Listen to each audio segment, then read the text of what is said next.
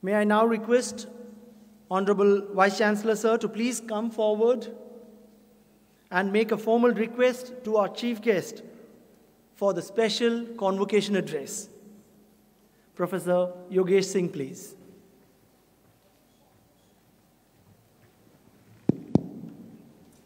मैं मुख्य अतिथि माननीय उपराष्ट्रपति महोदय से अनुरोध करता हूं कि वे दीक्षांत उद्बोधन प्रस्तुत करें।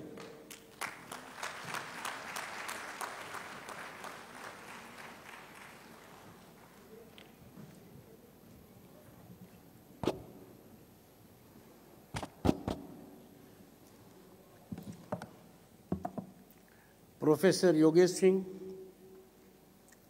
Vice Chancellor, University of Delhi. Professor Sri Prakash Singh, Director, South Delhi Campus. Professor Payal Mago, Director, Campus of Open Learning. Dr. Vikas Gupta, Registrar.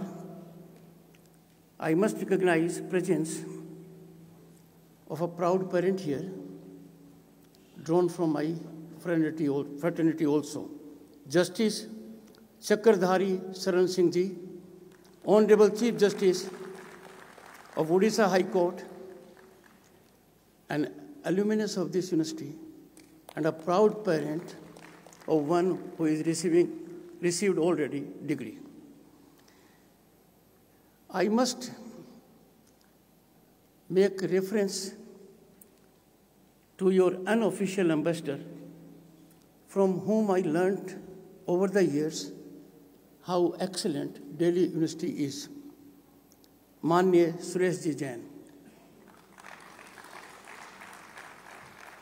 National Organizing Secretary, Bharat Vikas Parishad.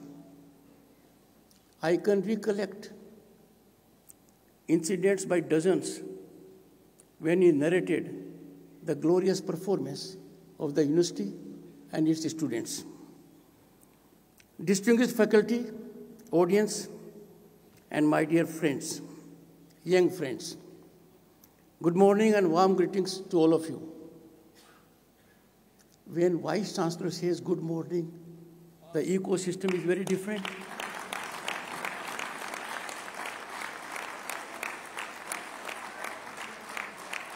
I don't look as young as he does,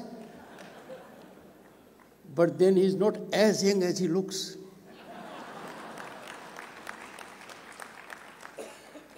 As Chancellor, I'm extremely delighted to be with you all on the Centenary Convocation of University of Delhi. For me, a moment to ever cherish. Congratulations to the graduating students, their parents, their friends, and the members of the faculty on this milestone occasion. What a monumental event.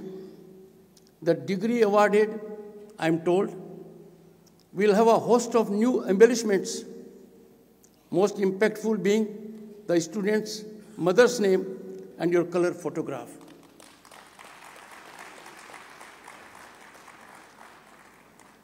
As a male member of the society, I'm trying to stabilize. I had the good fortune to give medals. I was looking for some boys also. Their number was less. I told the last recipient that by getting 4 medals, you have slightly retrieved the situation for us. The medal ceremony here reminded me of Kartavya Path on 26 January, 75th Republic Day Parade. Girls, your gender was in full command.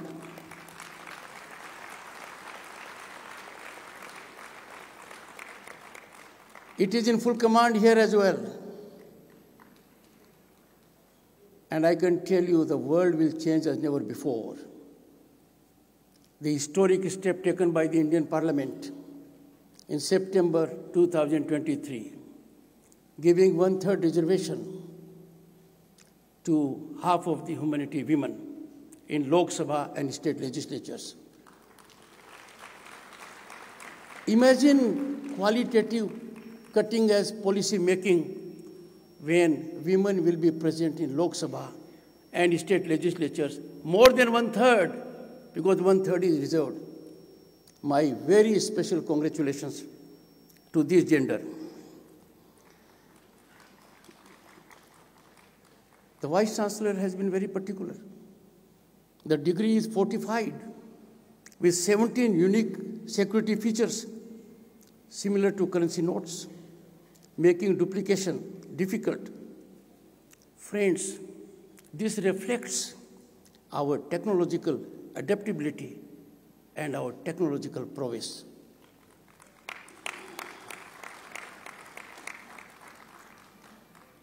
My vision is all right. I can see a soothing difference also in the dress code, which is more aligned to our culture. I can make out from a distance. Friends, this centenary convocation in the 75th year of our republic is much beyond just being a ceremony. It is a launchpad for us all. This secure launchpad will propel you not just into new destinations, but to new heights, fueled by the nectar you have gathered here in this great university.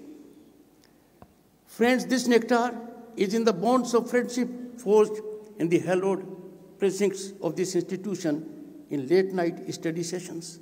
I am sure several thoughts must be fleeting in your mind. Even machine learning will not be able to diagnose it. The time you have spent, the evenings, the late-night interactions, the thought-provoking ideas you shared, you'll always remember. Laughter. There have been moments, I'm sure, for you to engage in laughter, to laugh at your friends, and be laughed at also. Memorable moments, you'll ever cherish them. You must have had many shared experiences, triumphs, certain setbacks, highs and lows, and challenges. All these in togetherness have shaped you what you are today, ready and prepared to take a leap in the larger world. This nectar is in intellectual growth, the knowledge you have acquired that drives your curiosity. But let me give a suggestion to you, a cautionary one. Your learning doesn't end with being recipient of degrees. You are ever to engage in learning. Learning is lifelong, and that is our commitment to humanity. Friends, what I indicated, these are not just memories. They are indelible imprints on your heart and mind and soul. These are the cornerstones of your future. I would make one appeal to you. I have seen more years than you have. Please ever nurture the bonds generated here, the contacts you have picked here with the alma mater. They should be continually growing, both for the alma mater and your friendships. Friends, you walk out as alumni of this great university with firm determination to make yourself, your parents, your friends, the alma mater, and the nation ever proud. As you take this leap, I took this leap. The Vice Chancellor took this leap. The Honorable Chief Justice took leap. But when we took that leap, we took a jump in a system. This could have been less challenging, but it was very, very challenging. On occasions, painfully challenging. But now, you will be entering into wholesome, enabling ecosystem. This awaits you with full warmth. This allows you to fully expand your talent to fructify your aspirations. A great change. Friends, as you stand on this momentous occasion, let me assure you, out of conviction and experience, the India awaits you. That India is not just welcoming you, but actively facilitating you, enabling you. The India that awaits you rightly boasts of an exciting ecosystem, earning you for your talent, innovation, and passion. You can enlist them as you want, as per your aptitude and inclination. Friends, this is a nation transformed. The transformation is for all to see. It's a ground reality. Ready to propel you towards your dreams, let me paint a picture of this nation today, the launchpad to Bharat at 2047. Equality before law. And mind you, friends, my young friends in particular, equality before law is quintessential to democracy. There can be no democracy if there is no equality before law. I'm indicating the big change you'll find when you step out. Equality before law is no longer just a constitutional ideal. It is an acknowledged reality. Those once supremely confident, powerful, and thought they were impregnably protected, that category, they thought we were beyond the reach of law. They are in firm grip of law. This is a big change. Enforceability and accountability to law is the new norm. Law-abiding citizens are in upbeat mood, and those who are transgressors of law are on the run. This is current scenario in Bharat. Gone are the days, friends, my young friends, boys and girls, gone are the days of patronage, nepotism, and favoritism. Now corruption is no longer passage to a contract and recruitment. And you know, corruption now is a passage to only one destination. You know it all. Patronage has yielded to merit, and the law holds everyone accountable. The India that awaits you is a level playing field, a platform for you to rise based not on your lineage, not on patronage, not on nepotism, not on corruption, but it is based on talent and hard work. Nothing can be more rewarding for young, impressionable minds, boys and girls, than to have a level playing field. You will have level playing field. You are having level playing field, and you have to reap the fruits of it.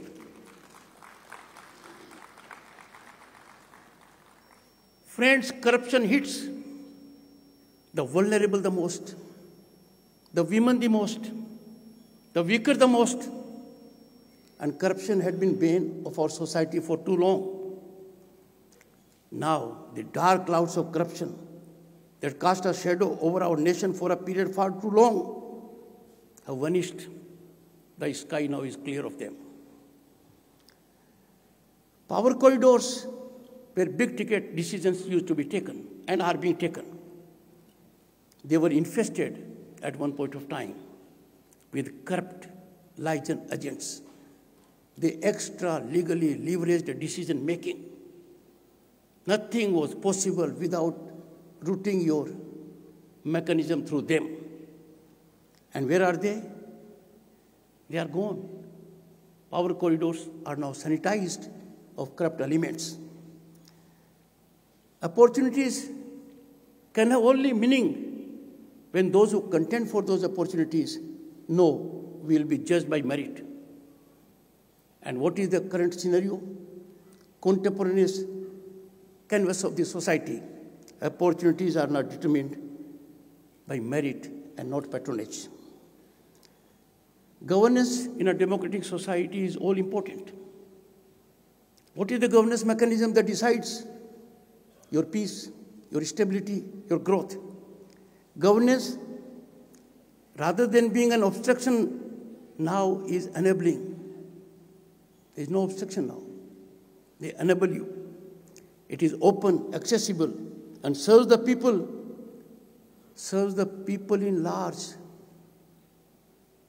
serves the people at large is not only for privileged few.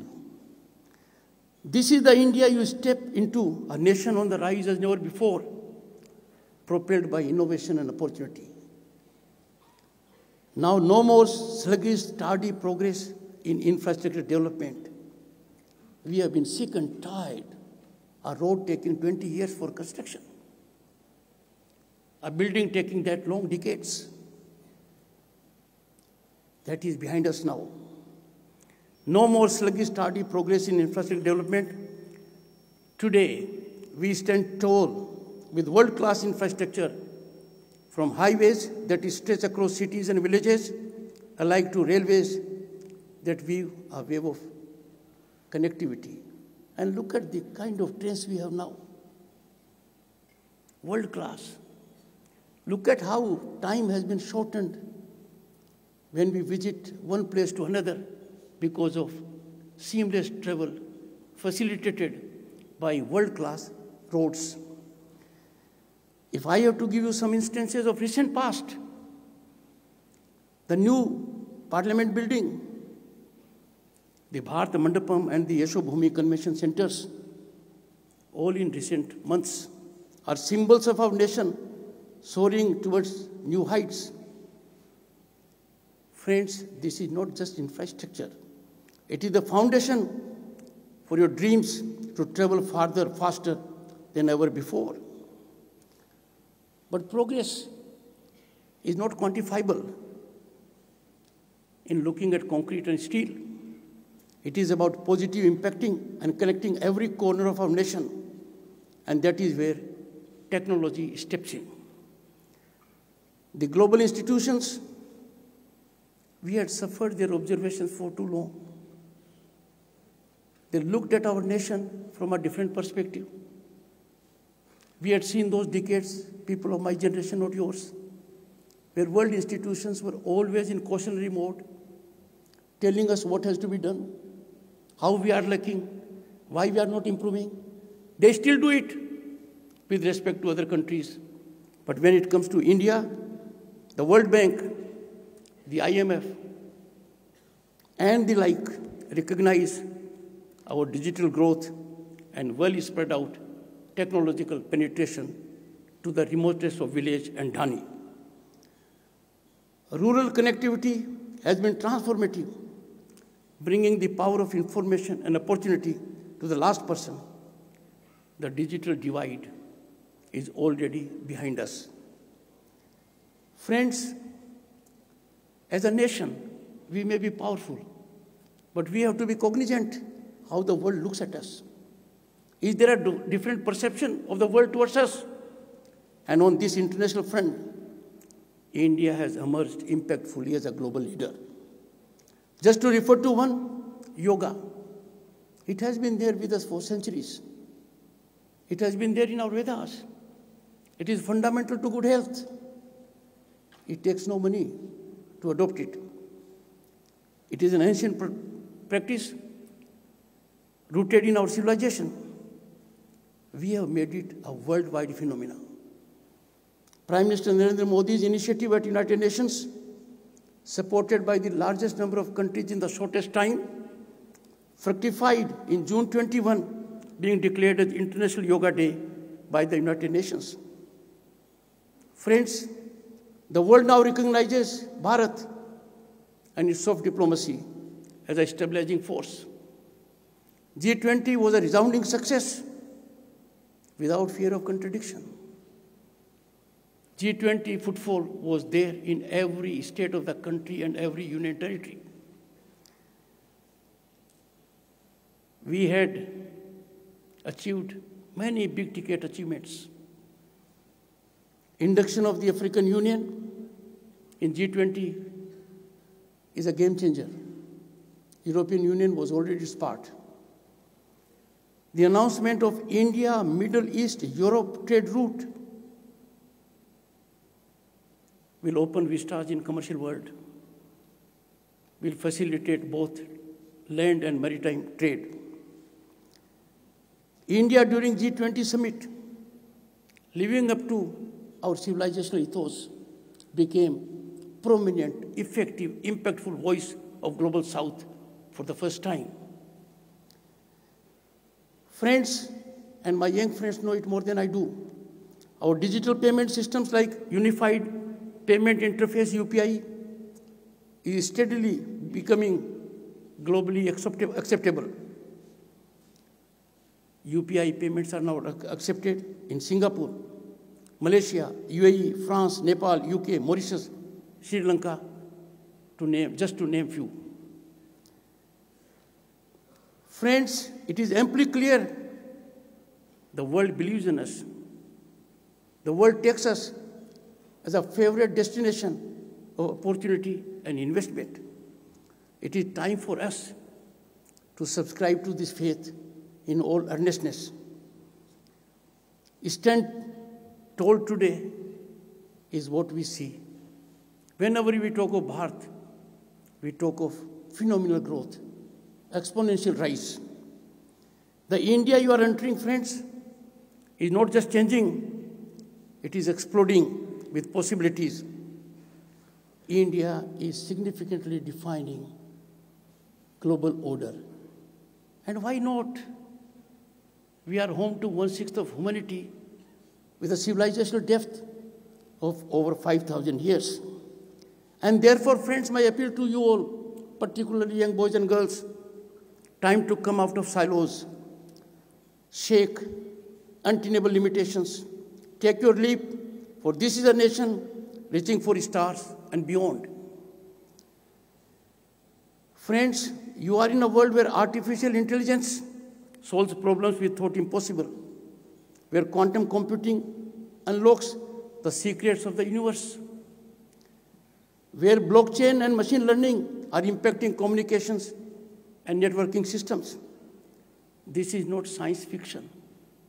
It is the reality unfolding before you, awaiting your contributions. Let me slightly digress. A lady was a librarian. A male chauvinist went there and said, "Ma'am, can I get a book? Man is stronger than woman." And the lady quickly responded, "Go to the fiction section." That I've seen today. Same about what I'm telling you today. I'm not referring to science fiction. I am referring to areas where you can explode with your contributions, make difference for yourself, your families, friends, nation, and the world.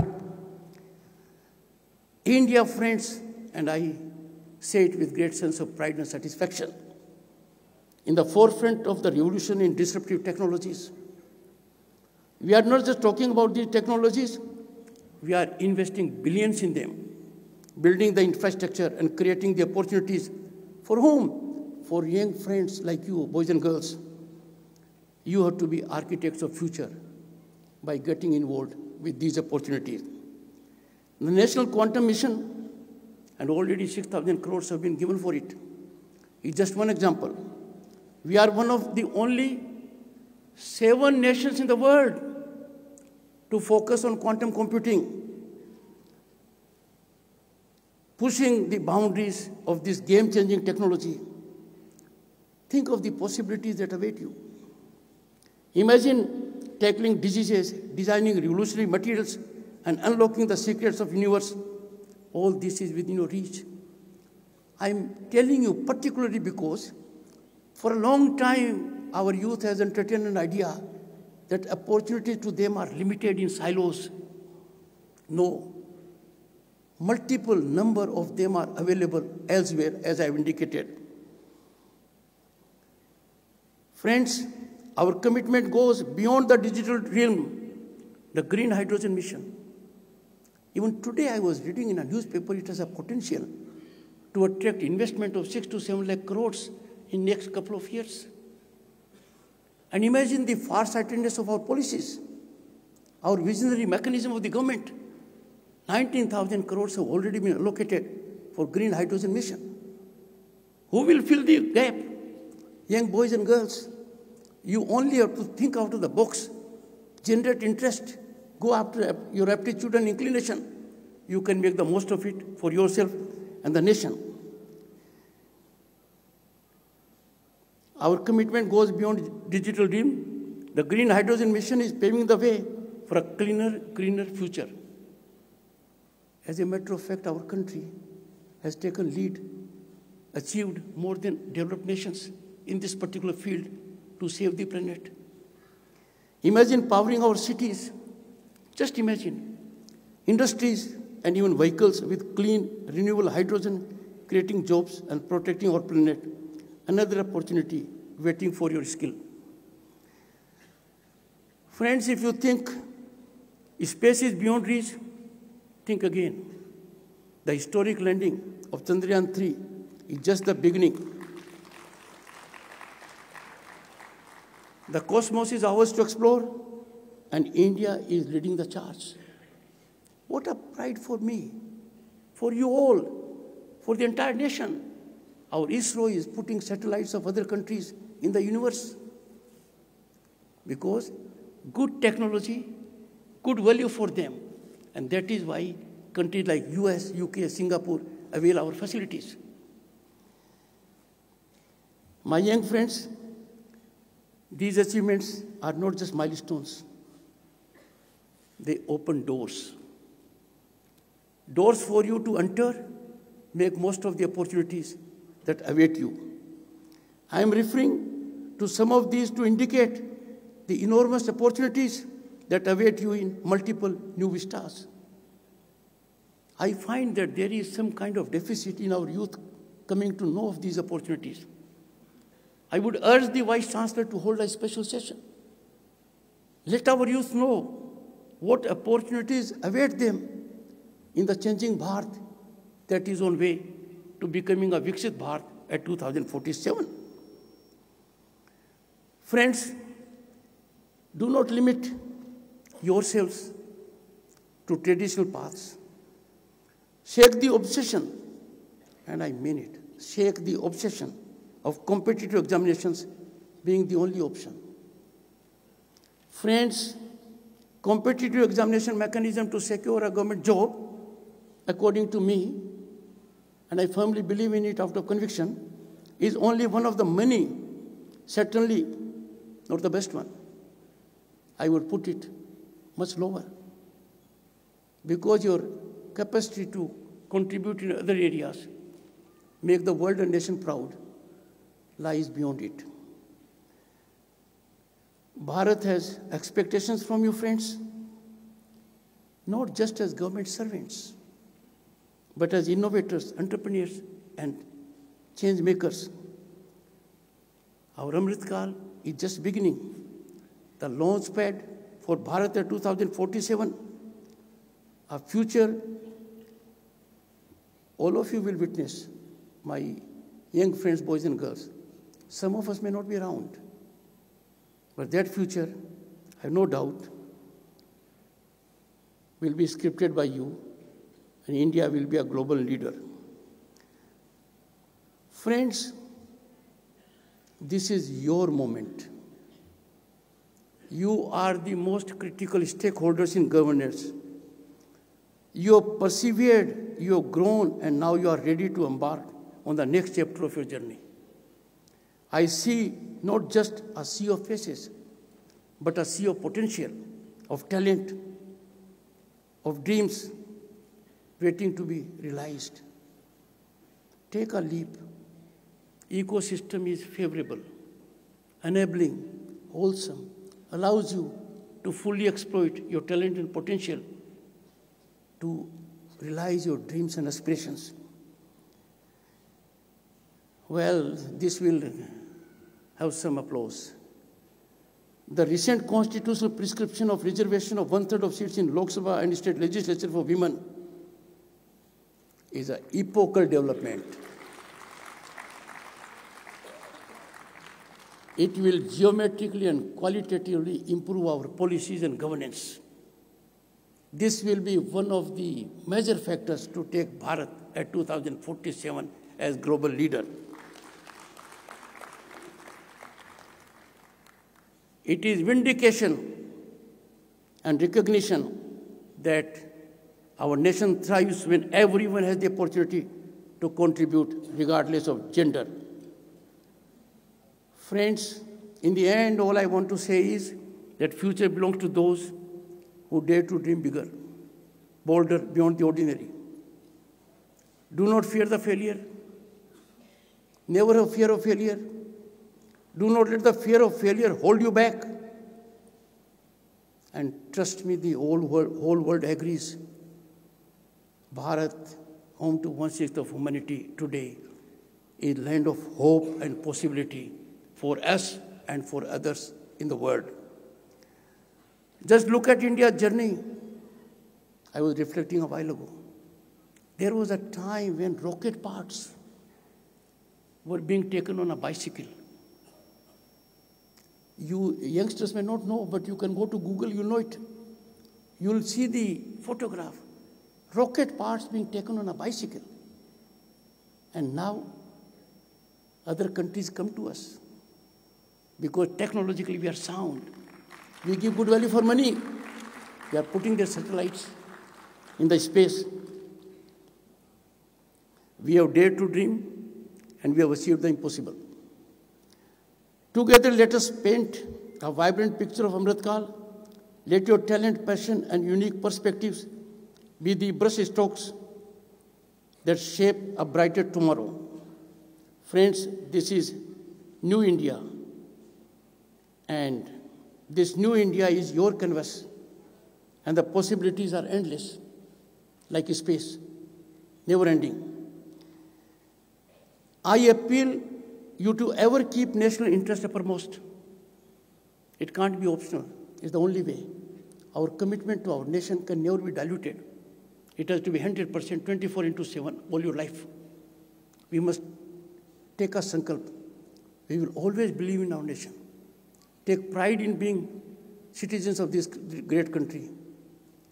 And we will ever be proud we are born on this land.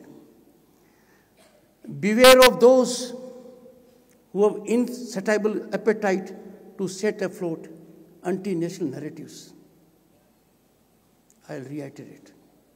Beware of all those who have insatiable appetite, in a sense, growing appetite to set afloat anti-national narratives.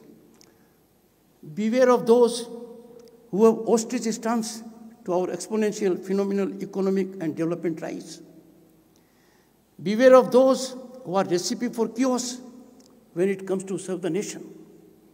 As discerning minds, most vital governance stakeholders, and precious demographic segment of the largest democracy, boys and girls, it is your obligation to neutralize all who, in designed strategic manner, engage in tainting and tarnishing our national image and slur our constitutional institutions.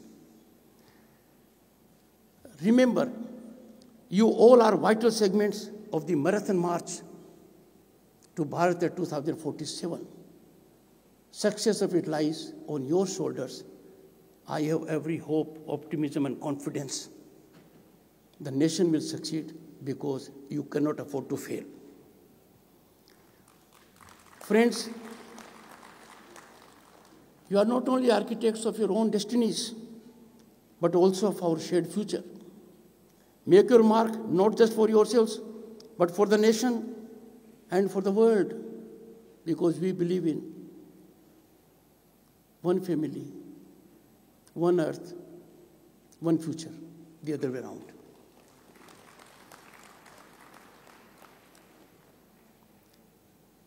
Boys and girls, I conclude. You hold the key to Viksit Bharat at 2047.